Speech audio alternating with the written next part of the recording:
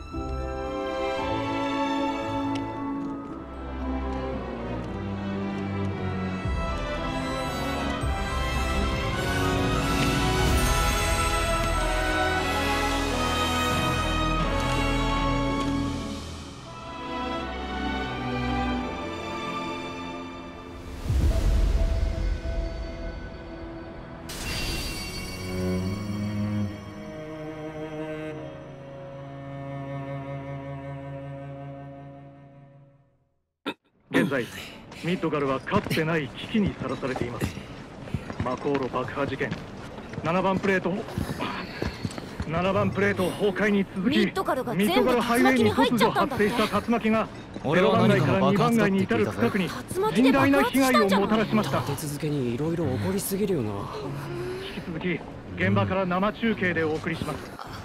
現在も倒壊したハイウェイではシンラ軍によって捜索が進められています。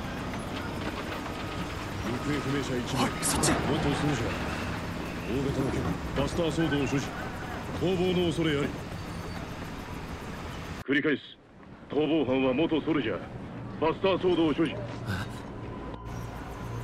おい、あそこ。あれは救助された方でしょうか。まずい、あっち向けて。こっち。救護班に連絡しろ。回収対象者を確保した。これよりヘリにて帰還する。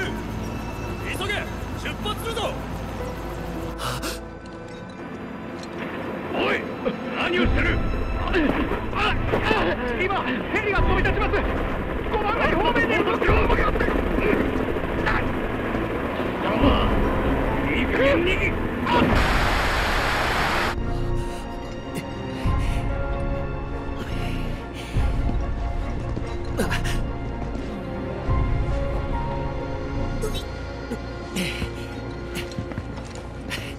悪い、すぐ戻るからこいつ見てて。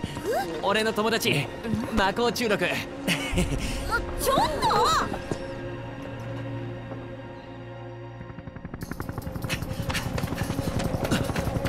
エアリス。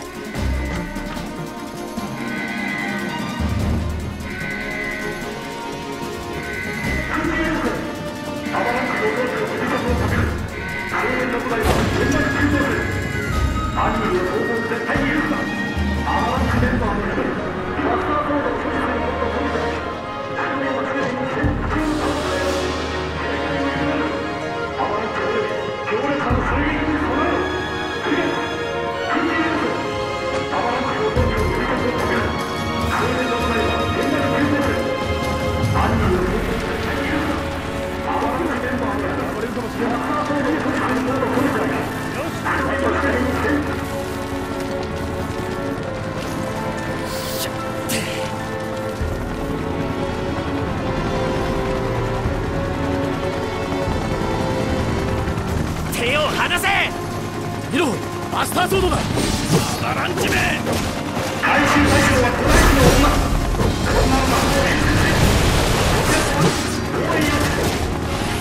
じゃあね。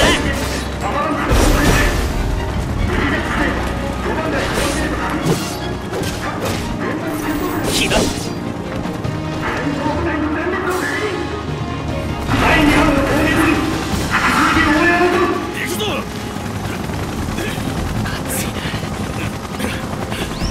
アバランチにする。直ちに抵抗をやめ降伏せよ。黙れ。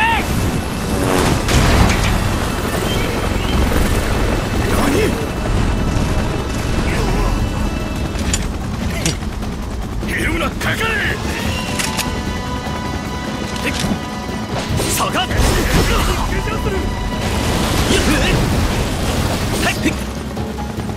っしゃ。うわっ。やる。ご苦労様。切る。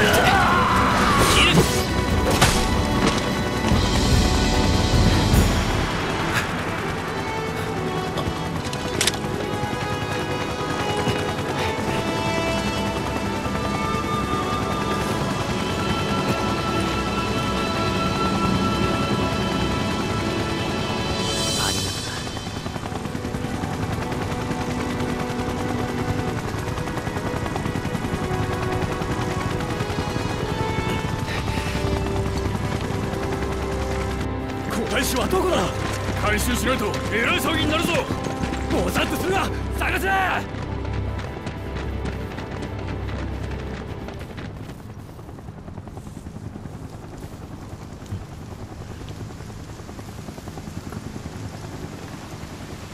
何よこれ。何事。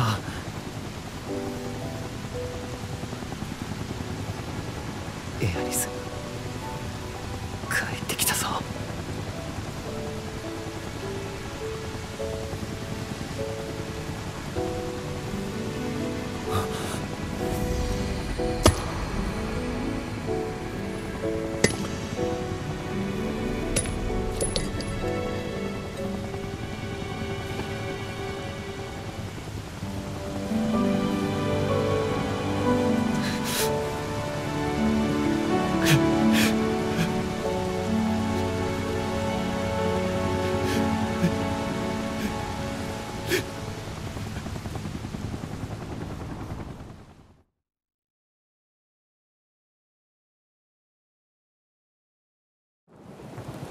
さーて聞かせてもらおうか。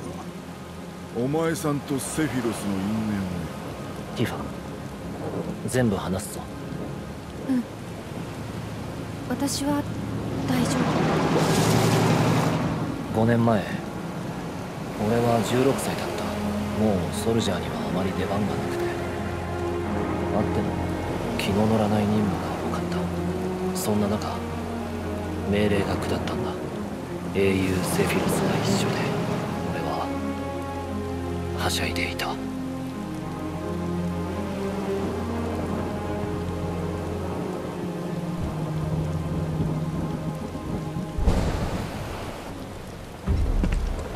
すごい雨だな。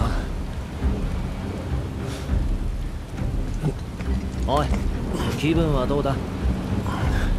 大丈夫。辛そうだな。俺乗り物酔いなんて経験ないから分からなくて。準備は OK？ OK。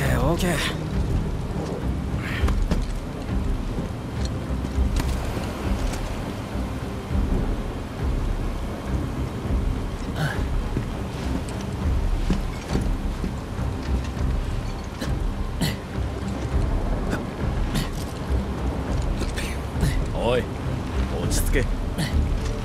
そんなの無理。子供か。なあ、そろそろ今回の仕事を教えてくれよ。またタークスみたいな仕事だったらやってられないからな。せっかくファーストになったのに休戦協定で戦争は事実上の終結。俺は活躍の舞台を奪われたんだ。あんたみたいな英雄になりたいのにさ。この任務は老朽化した魔航路の調査だ。残念ながらタークス案件に近い。まあいいや、仕事があるだけマシだな。現場はどこ？ニブルヘイム。ニブルヘイムは俺の故郷だ。おっと、進行方向にモンスターです。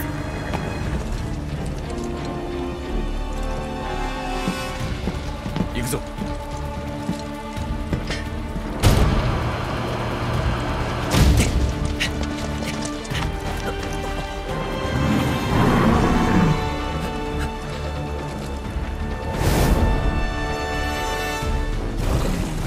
クラウド、そっちは任せる。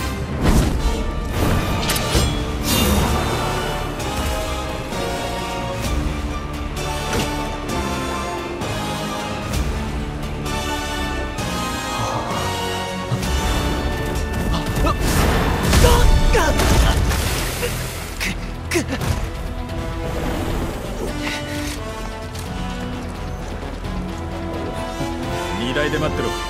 嫌だ、やれる。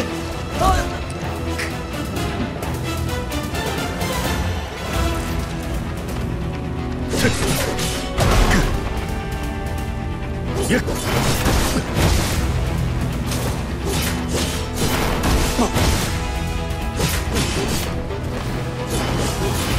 けてみろ。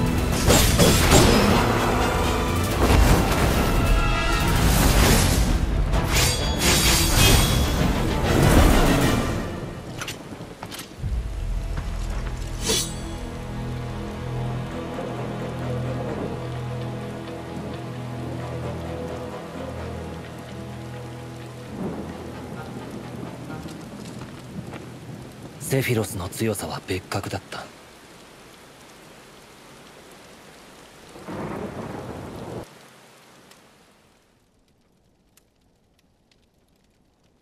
ニブルヘイムといや世界初の魔航路があるところだな。うん。5年前の9月、魔航路の様子がおかしいって大人たちが騒ぎ出して、見たことのなかったモンスターが村の近くで目撃されて、それが始まり。村は自警団を作ったが手に負えず、神羅に事態の収集を依頼した。そこに派遣されたのが俺たちだった。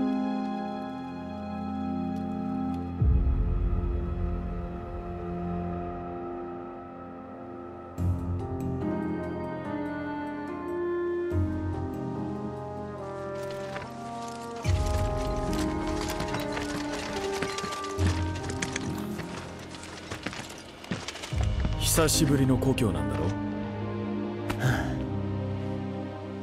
どんな気分がするものなんだ。俺には故郷がないからわからないんだ。両親は？母の名はジェノバ。俺を産んですぐに死んだ。父は。ちょっと待て、ジェノバって神羅ビルのあれか？ああ、でも後で話す。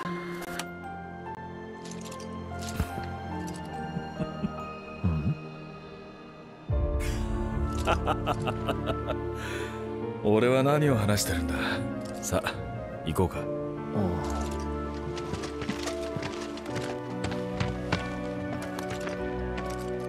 お待ちしておりました。私は村長のゾンだ。しかしなんと英雄セフィロスが来てくださるとは。では早速こちらへ。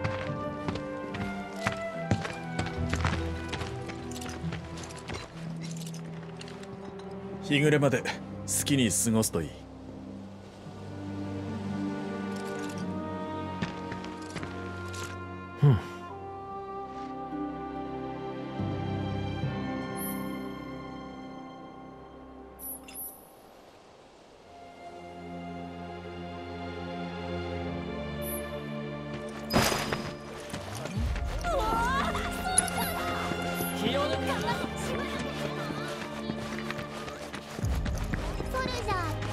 騒ぐと迷惑ですよ。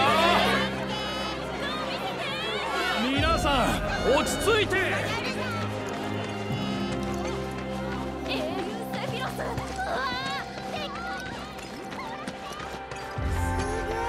ソルジャーさんの体操に参加してたの？なんとなく。グラグラした？では始めましょう。え？私の家にも行ったの？ティファがいると思って。私だってセフィロスさんと話したいんですよ。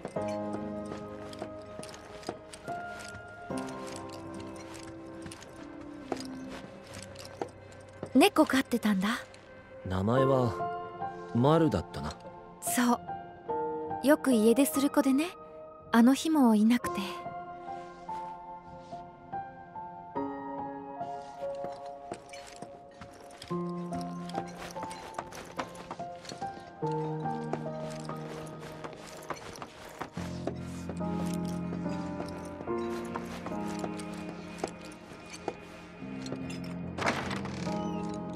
私の部屋も？あクラウド、それ本あ、後には引けなかった。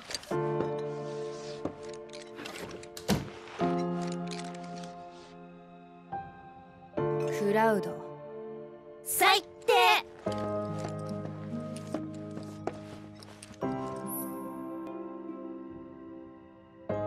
ピアノ弾いたの？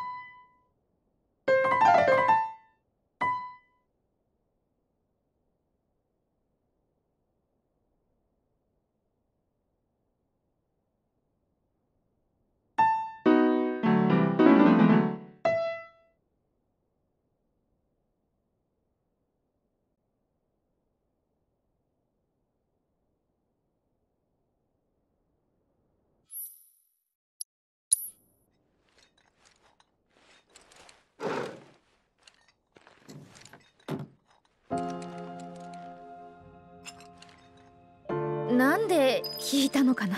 クラウド、何してるの？お前にピアノは似合わねえよ。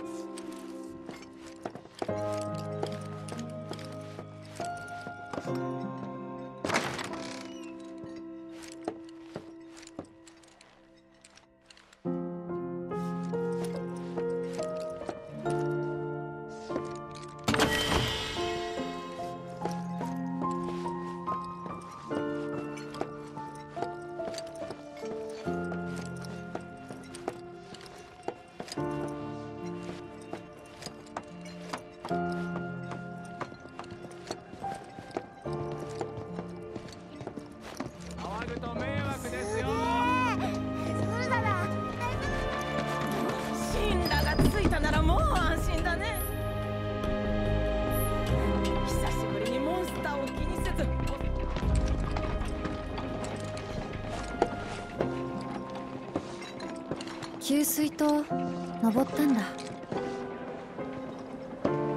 2年ぶりの故郷だったからな。やっぱり懐かしかった。そっか。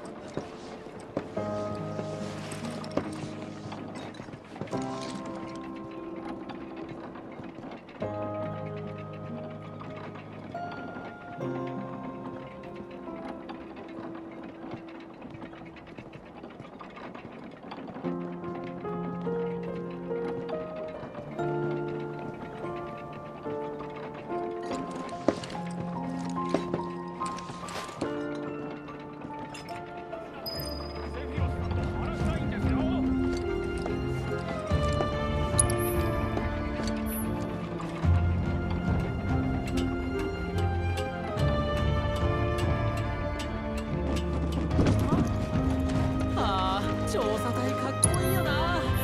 俺もみんなと一緒に新ライブに志願しとけよかった。都会の人たちって素敵ね。村の人たち。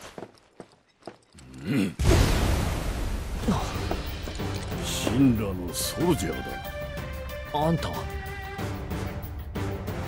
私はザンが子供たちに武術を教えながら東へ西へあちこち旅をしている。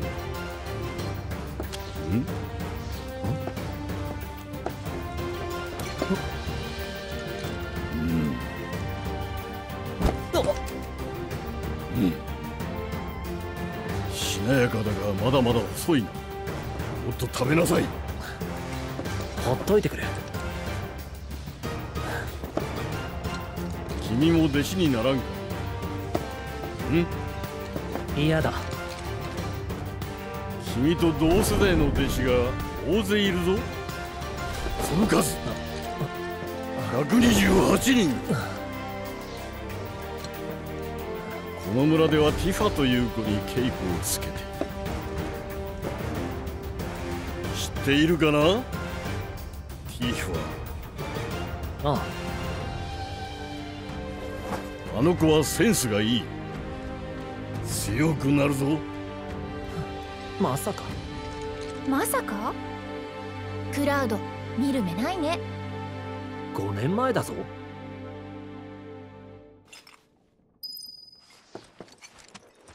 神羅流の戦いぶりしっかり見せてもらうよ。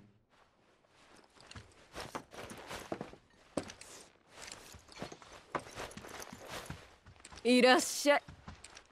本日は神羅カンパニーさんの貸し切りですよ。2階の部屋を。あ、クラウドちゃんなの？ 2 年ぶりじゃない。なんだか立派になっちゃって。ご用件は？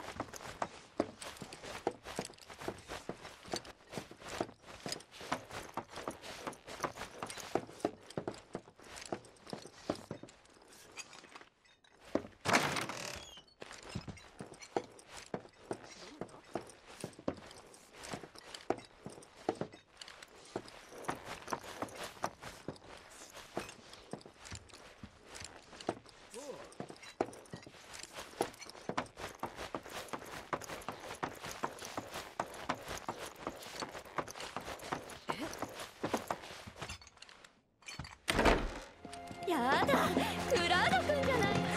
調査隊の皆さんは軍隊は怖いって言ってたわ。俺の実家だ。事件とは関係ない。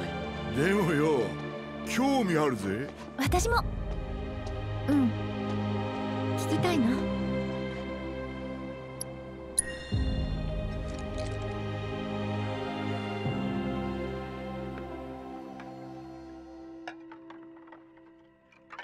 親父は俺が子供の頃に死んだ。だから母さんは一人で住んでいた。顔を見たのはほとんど2年ぶりだった。あれが最後になった。はーい。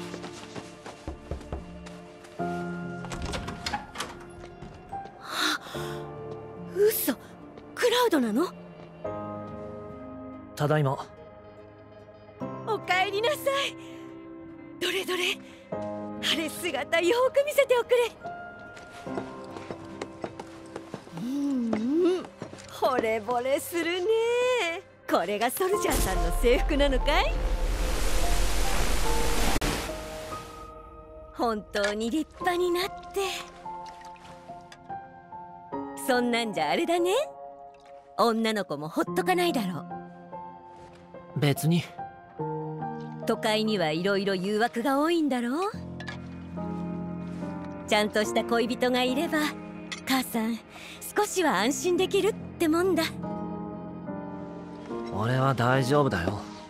あんたにはね、ちょっとお姉さんであんたをぐいぐい引っ張っていく、そんな子がぴったりだと思うんだけどね。ちゃんとご飯は食べてるのかい？ねえクラウド。でもねえクラウド、そうだろうクラウド。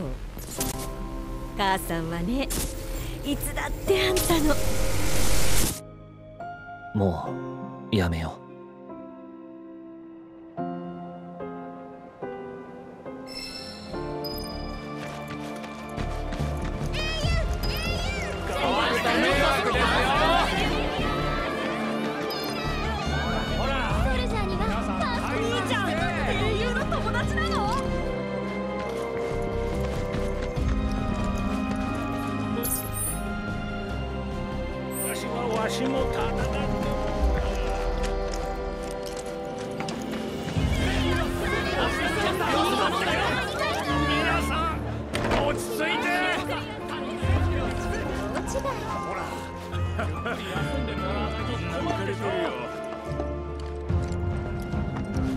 あらおかえり。セフィロスさんもお戻りだよ。あの時は気づかなかったけど、今になって思えば村に着いた時からセフィロスの様子は変だったかもしれない。何を見ている？この風景。え？俺は知ってるような気がする。セフィロス？マコーロへの出発は明朝早くに決まった。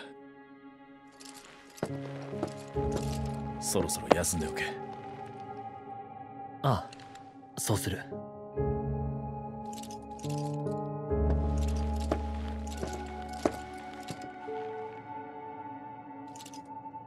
おやすみ。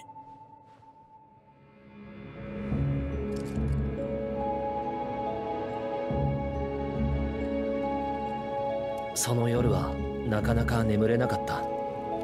緊張と不安と興奮。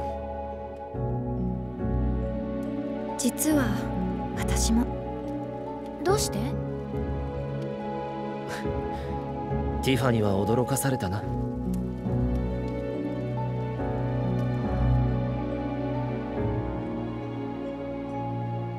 古山の事故を忘れたのか？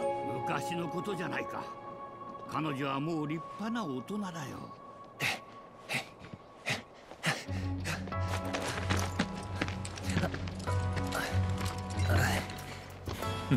ガイドが来たら出発だ。了解。おいおい、セフィロス、聞いてくれ。ガイドはやっぱり私が行こう。いくら本人の。パパ。ティファ、まだ間に合う。辞退しなさい。その話はもうおしまい。強いソルジャーが2人もいるんだから大丈夫。ティファ。おはようございます。よろしくお願いします。ティファ？ティファがガイドなのか？そういうこと。この村で一番のガイドといえば私のことでしょうね。危険すぎる。お前が守ってやれば問題はなかろう。行くぞ。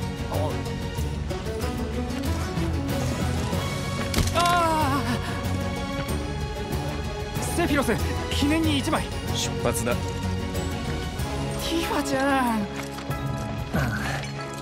セフィロスさん、お願いします。俺からも頼むよ。俺の顔立ててくれよ。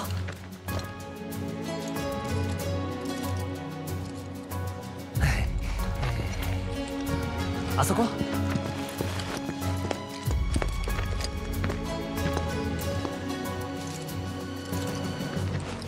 ありがとう。撮ります。ずいぶん楽しそうじゃねもう1枚。そうだね。じゃあこの時はね。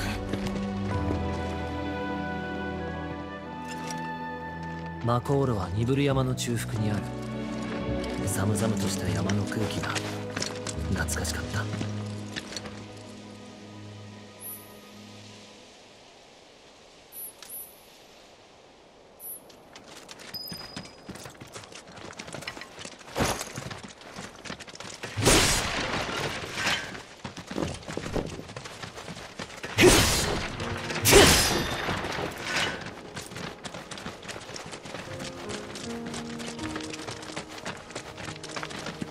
ニブル山は最初の魔航路が建てられた場所としてその頃は有名だったそうです。魔航路がある土地はどこも似たような風景だが、ここは独特だな。見ていて飽きない。毎日だと飽きるよ。いいな。ソルジャーはいろんなところに旅ができて。旅か。そんないいものじゃない。ただの移動だ。でも刺激的ではある。いいな。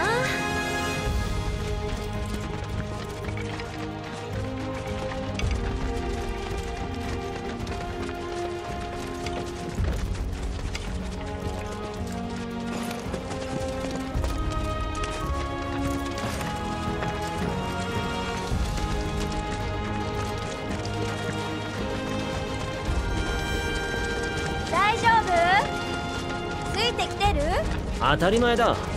ティファこそ先に行き過ぎ。だって急ぐんでしょ。そうだけど無理しなくていいよ。無理なんかしてませんよ。私鍛えてますから。へえ、そりゃあ頼もしいな。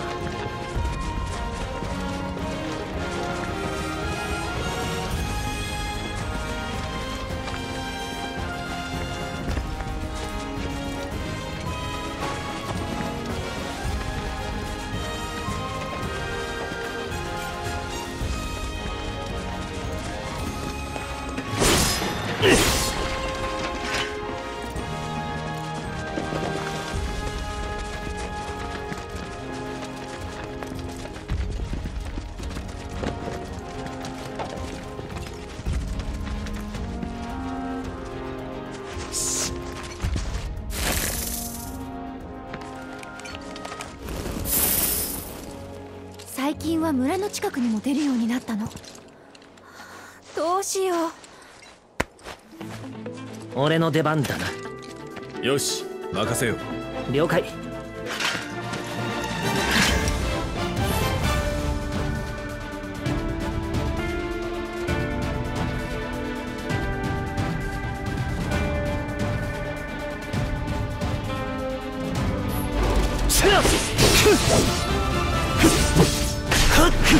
油断したな。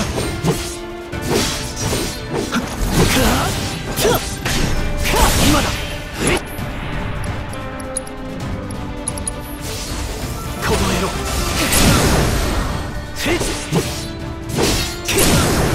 仕留めろ。